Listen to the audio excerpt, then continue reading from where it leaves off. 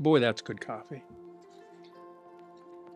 One section I wanted to get to was just reading some of the stories that me and my staff run into every day are the requests we get from people that have criminal records.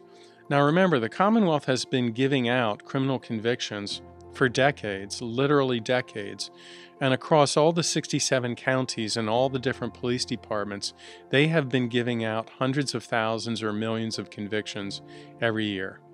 And so these convictions tend to be debilitating. They raise obstacles to getting a job, completing a job interview, getting housing, getting educated, or even qualifying for a mortgage or a loan.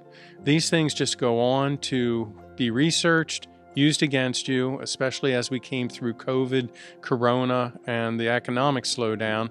Employers really are not taking a second look at somebody when they have other candidates that are just waiting to jump in and take the position. So anyway, another caveat that I want to make clear is that I'm a lawyer and my clients are protected by confidentiality, and even people that send me an email or fill out the form on recorderaser.net and I talk to them by phone, or I shoot them an email, or I research their record and send it to them for review, nobody's individual identifying information would ever be used in any of these content creation or blog posts or anything like that. The candidate, the applicant, is entitled to legal advice that is privileged and isn't going to go anywhere. So if I read a generic story about a situation, it's because I exclude any kind of personally identifying information, and I've identified it as being very similar and generic to literally thousands or tens of thousands of other situations that I run into. And so, having said that,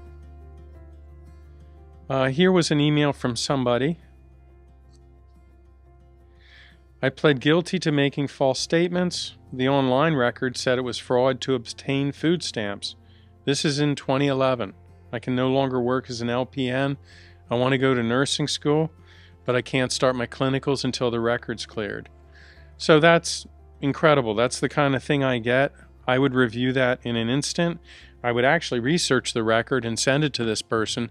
My personal takeaway is nonviolent offense. Financial offense probably happened during a time of financial necessity when you're trying to feed yourself and your family and pay rent, meaning also nonviolent. 11 years ago today, 2011, if the review process is 2 years, it's going to be 13-year-old nonviolent economic offense. I think you're a good candidate to file for a pardon. And while you can't speed the process up, it's still going to take a year or two to review. I think that case is going to get the votes it needs to move forward.